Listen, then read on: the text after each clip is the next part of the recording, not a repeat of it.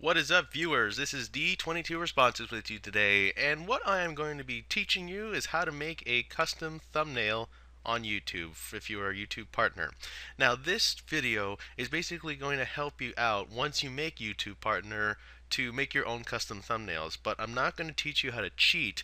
I'm just going to teach you how to be creative with your thumbnails. So what we're going to do here is we're just going to hide some of these layers for now because generally this is just a starting point for making a thumbnail. Now what I'm going to be doing here, I won't be telling you what I'm doing because most of this has not made sense to you already.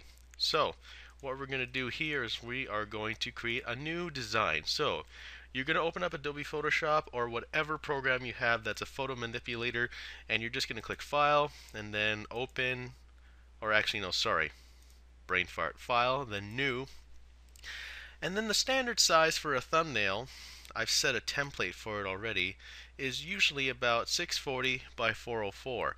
You can also do 1280 by 720 if you want an HD thumbnail, but this is the general default size for a thumbnail. So what we'll do is we'll basically stick with 640 by 404 right now, and then we'll click OK. Now, your blank template will appear on the screen here.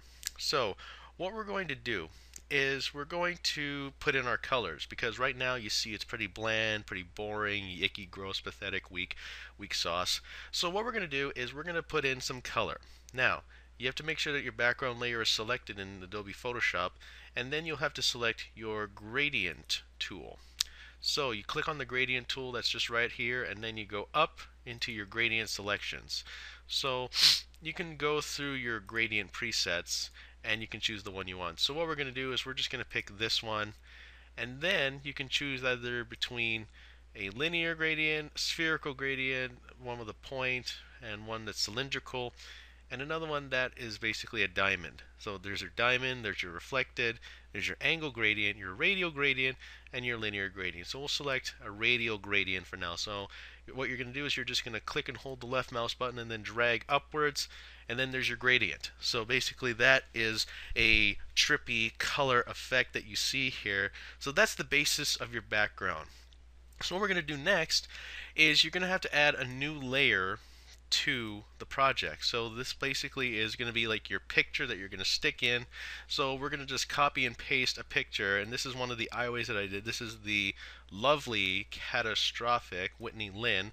I'm going to be using her thumbnail as a example piece here. So if you print screen like a frame in your video, then that's one way that you can make a thumbnail as well. You can just use a frame in your video or whatever you can. Just make sure that you don't cheat on YouTube with basically using misleading thumbnails, because this is not what I'm teaching you, and if you're here for that, you just might as well get out of here. So what you're going to do is you're just going to resize the thumbnail accordingly to the dimensions given, and that's how it is. So you'll click on, you have to just click outside of your project, and then you can apply the transformation. So the next thing we're going to do is we're just going to try and get rid of all of this background stuff. Although I like Pokemon, as you can see in the background there. What we're going to do is we're just going to zoom in on the picture, and then we are going to do what's called a magnetic lasso tool. Photoshop will have this as well, but your other photo software may have it, GIMP, but not Paint though. Paint won't have that. This is usually in a professional grade photo editing software. So what we're going to do is we're just going to go around the lasso, use the lasso tool, and edit around her. And you have to be very careful of this because it will stick to anything, and you have to make sure that you get the points right so that it doesn't basically get out of hand too much. So we're just going to go around her hair like this, and then we're going to go down across her shoulder like that, and then we'll stop there, and then we'll contour the lines across from here, and then we will connect the points. Now I find this very easy to use because it allows for all of the coordinates to go accordingly. So what we'll do next is we are going to click on Edit and then Copy, or you can press Control C if you're using a PC. So we're going to create a new layer now, which will basically be the blank portion. And what we're going to do is we are just going to solo this. so we can get rid of the background there, and you'll see the outline still. And then what we're going to do is we're going to reposition the new layer. Oh, if it's hidden. We're going to reposition the new layer. So what we'll do next is we'll click Control V. We're going to press Control V, or you can go up to Image or Edit and then Paste. Let me just show you how to do that again. We're going to undo that. You're going to go Edit, Paste. So basically the image will appear in your background because you've gotten rid of almost everything there. Now this is what I usually do. I usually reposition the thumbnail like this, resize it accordingly so that it fills up a certain part of the thumbnail. As you can see here, I made sure that it filled up very well. So what we're going to do is we're going to apply the transformation, just click outside there, and then what we're going to do, and this is what I normally do, is I use what's called a smudge tool so that we can get rid of all these excess edges. As you can see here, I'm smudging everything down so that it looks good.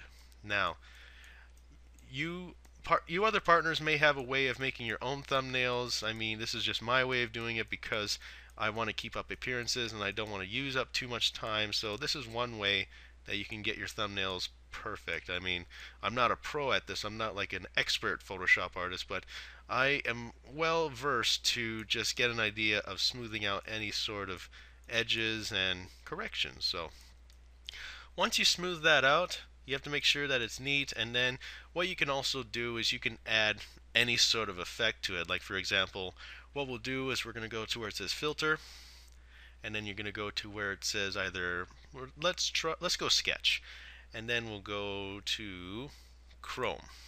So what'll happen here is that Whitney is chromed now, but you can also choose anything else like bas relief, photocopy, stamp. You can do a lot of things with that, and it's basically up to you with what you want to choose. You can go glass, ocean ripple, diffuse glow, just anything. I mean, this is just one of the best things of Photoshop. You can just go totally wild with the customization and everything. So what we'll do is we're just going to go with poster edges. So we're going to stick with that, and then that looks awesome because we've just jazzed it up and everything.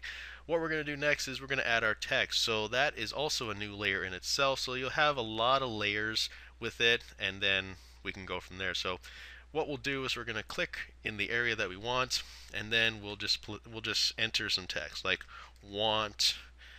It will be up here for the first part here, and then you can resize the text however you want. And then what you do is you can just apply the transformation after you resized it, and then you go back into your text tool, and then you can select the color. Like I'll select white here. And then also let me tell you how to do a shadow effect. What you can do is you can right click on the current text layer and then select duplicate layer and leave it as want copy or text copy. And then what you can do is you can oh, sorry, that's not right. What you can do is you go to your text tool, and then you select your want copy. Let me just delete that, it's an extra layer. You can select your want copy, and then you would highlight that, and then you would change it to a different color. So then what you would do is you would drag the text out there, but since it's not the right color, it won't look good. So what we'll do here is we'll highlight this, and then we will go to blue. So we'll click OK for that, and your text should be blue, and then look at that. It'll have like a big shadow effect there. So then we're just going to finish up with just some remaining text, and then I'll put in 2, and then I'll position it here, and then we'll apply that, and then the next layer I'll just put in play because the name of the video is want to play. So I'm basically just putting in some enticing words in front of this thumbnail. So we're going to position it here. We're going to resize it properly here. And then you apply the transformation, and then you change the color of your text to however you want. Let's make it a bright yellow. And then what we'll do is we'll add our question mark, move it over, and then there we go. And then after you are done everything, what you can do is you can go to Layer and then Flatten Image. So it'll ask you to discard hidden layers. You click OK for that, and there you have a custom thumbnail. So what we're going to do is we're going to save this as a JPEG file, and we'll just name it Whitney, and then we'll just press enter, and then we click OK. And then what I will do is I am going to set the thumbnail. So what we're going to do is if you are a partner, you will be able to get this function. So what you'll do is you'll go to choose file, and then what you'll do is select your thumbnail that you just made, and then it'll just say I'm not signed in, blah blah blah blah. Okay, I don't know why I'm not signed in, but that's normally how you do it. That's how you put on your custom thumbnail, and then it usually appears after that certain time. So that is mainly how you set up and make your own custom thumbnail. So if you have any other questions about this, leave a comment below. And if you want to know how to become a YouTube partner, go to youtube.com/partners, and you can find out how there. So this is D22 Responses, Gift Fueled for Life, and I will respond to you another time. I will see you later. Goodbye now.